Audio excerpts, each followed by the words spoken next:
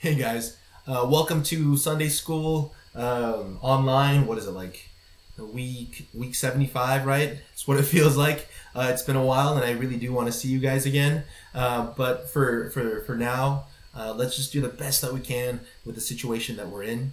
And I have a couple of announcements for you, so make sure you stick around until the very end because that's where I put them. I might have to mix them in, like, in the middle sometime, just so that I can make sure that you guys are watching. But make sure you stick around for those announcements at the end. And I want you guys to make sure that you have your a Bible and a pen and paper, or pencil and paper, or something to write with in hand as we go through these lessons. Because I promise you, if you don't write them down, you're gonna forget. All right? Because that's the same for me. It's the same for everyone who's ever lived. All right, guys. Before we get started for the lesson today, I want to start with a fun little activity. All right, so we're going to start with what we call an attitude meter. All right, so you're going to measure the level of attitude that you give to those people around you. But on a scale of 1 to 5, what is your attitude to those people? So 1 being terrible and 5 being amazing. All right, so ready? Number 1 is siblings. All right, number 2 is parents. Number 3 is teachers. Number 4 is your friends. Number 5 is the cashiers at the place that you shop, so people that work, I guess, and fast food workers and servers, the popular crowd, the unpopular crowd, and the custodians and lunch ladies at your school. So amongst this list right here, all right, rate them all on a scale of 1 to 5, 1 being terrible, 5 being amazing. All right, I'll give you a few minutes to do it.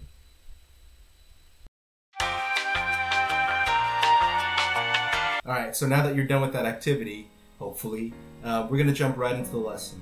All right, turn to Colossians chapter 3, and that's where we're going to be. But let me give you a little bit of an idea of what we're going to talk about. All right, and so we can't narrow down God's attributes into just one single component, right? Like, we can't take the infinite and almighty God, right, the creator of the universe, and just say that he is this and call it a day, right?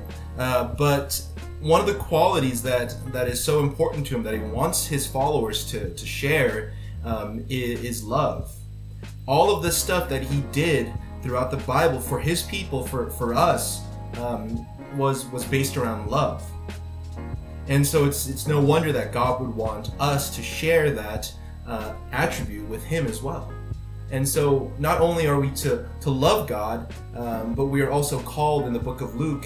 Jesus says to first love the Lord God, right, with all your heart, with all your mind, with all your soul. And then the second part is to love your neighbor as yourself. So that love isn't just one that's directed to God. It's a love that's also directed to other people. So when you become a follower of Jesus, your entire life changes. It's not just the finish line that's changed. We're not only saved from eternity in hell, but we're given a new heart, we're given a new mind, we're given a new life through the Holy Spirit. And so whoever you were before Jesus is no longer who you are now. And so all the things that tied you down, all those things that hurt you, all those things that cause a struggle with you, are no more. And not to say those things don't exist, because those troubles will still be there, but they're not what defines you anymore. And so all these things have changed, and so your lifestyle should not look like it was before Jesus. And Paul writes in 2 Corinthians that we are a new creation, right? The old is gone, and behold, the new has come. And so in today's passage, Paul writes about the old self and the new self. And so what that old self is us without Jesus Christ, and that new self is us with Jesus Christ. And so the characteristics of the old self should not be what's noticeable, what's obvious in a person that has Jesus in their lives, but rather it should be all these things that are marked by the new self. And so if you would turn with me, we're going to read our passage today in Colossians chapter 3, verses 8 through 10, and then from 12 to 14, all right? So make sure you have your Bible out, 8 through 10, and 12 through 14, all right? And so here's how it goes. But now you must put them all away, anger, wrath, malice, and slander, and obscene talk from your mouth. Do not lie to one another, seeing that you have put off the old self with its practices, and have put on the new self, which is being renewed in knowledge after the image of its creator. Right, here's verse 12. Put on then as God's chosen ones, holy and beloved, compassionate hearts, kindness, humility, meekness, and patience, bearing with one another, and if one has a complaint against another, forgiving each other as the Lord has forgiven you. So you also must forgive.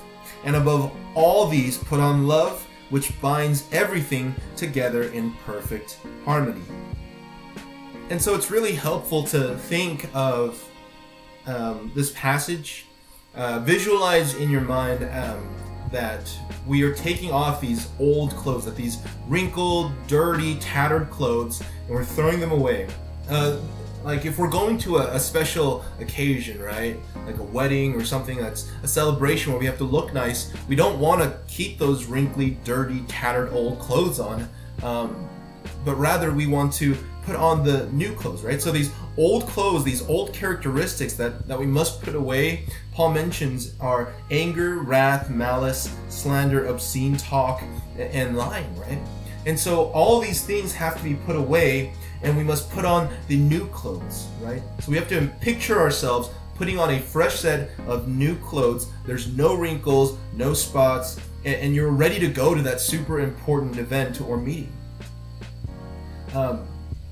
This is like the new self that we're supposed to put on. And so Paul mentions later on in that passage about the qualities that we're supposed to have as a new person. We talked about the old qualities, the anger and the malice and stuff, but the new qualities that we're supposed to have are the compassionate hearts, the kindness, the humility, the meekness, patience, forgiveness, and love, right? But above all these things, right, he even emphasizes it at the very end of that passage where he says, above all of these things, the most important is love. And so your first discussion question that I want to give to you is, why is love above all else? What is so important about love?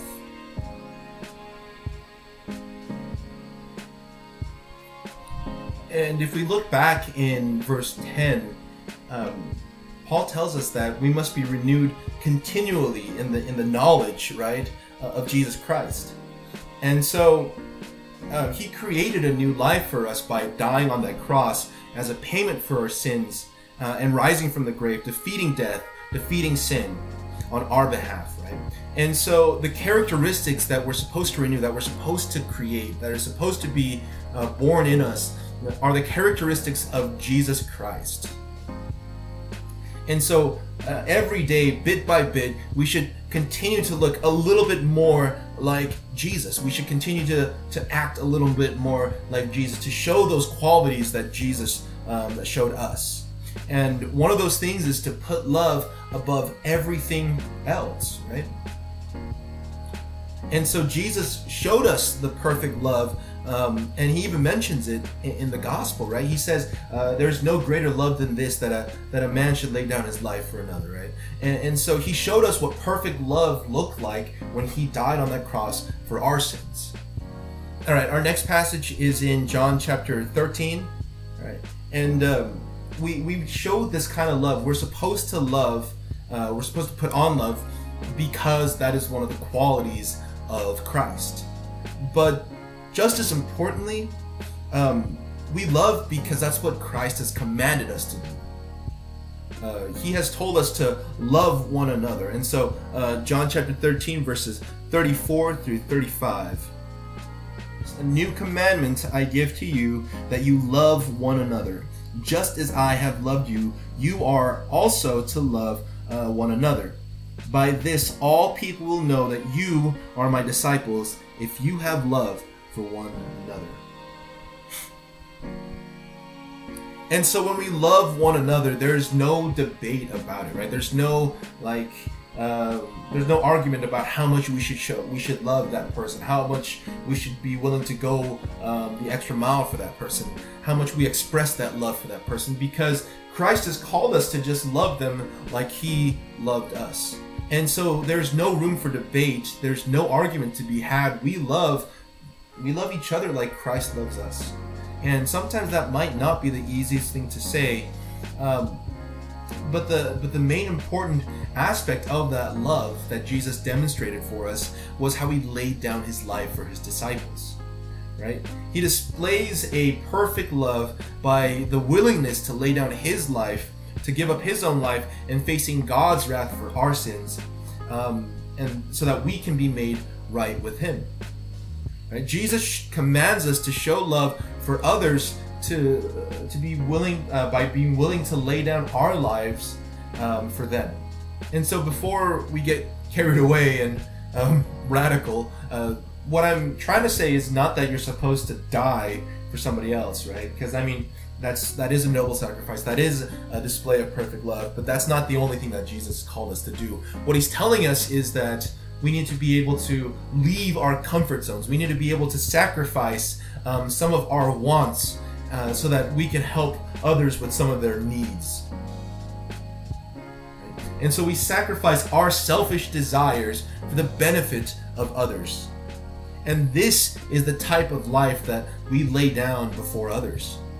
And so this is exactly how the world is going to know that we are the disciples of Jesus. Not because we're going out and singing songs about him, not because we go to church and people see us driving there or pulling in with our families to the lot, but we are demonstrating God's love when we love each other and we love the world around us. And so the world is going to know that we are Christians, that we are the true disciples, the true followers of Christ, not based around what we say, but rather by what we do and how we love. And so this is discussion question number 2 right here. But how does loving one another in the way that Christ loved us show people that we are his disciples? So how does the fact that we love someone and display that love show the people around us that we are Christ's disciples? So to wrap it up, I want you guys to go back to that list you made, hopefully. If not, pause the video, go back, do that checklist, and come back to this point, all right? But get that list out, and we're gonna talk a little bit about that list. And the key point here is your attitude towards somebody is going to define how you treat them. And so if that person's attitude towards you isn't the best, like if someone's super mean to you at school, if someone's super rude to you when you're in line, like if a cashier is like being really mean, right? Or if a fast food worker gets your order wrong, and that happens quite a bit, but that shouldn't dictate how we treat them, but it does. Because Jesus has called us to love people in the way that he loved us. And a lot of times we forget that the way that we treated him was that we were the ones that hung him from that cross. We were the ones that beat him. We were the ones that gave him that crown of thorns. And you might be thinking, but John, I wasn't alive 2,000 years ago to do that to Jesus. But the fact is that he endured those things because of us. Not just for us, but because of us. And so, in the way that Jesus demonstrated that love for us, to those people that hated him, to those people that mocked him, we're called to do the exact same thing. We're called to go out and be that Christian, be that Christ follower, and demonstrate that love to those people that are mean to us, that hate us, that mock us, that scorn us. And that's because that's what Christ did. And so our third and final discussion question is, how does your attitude demonstrate Christ's love to the world?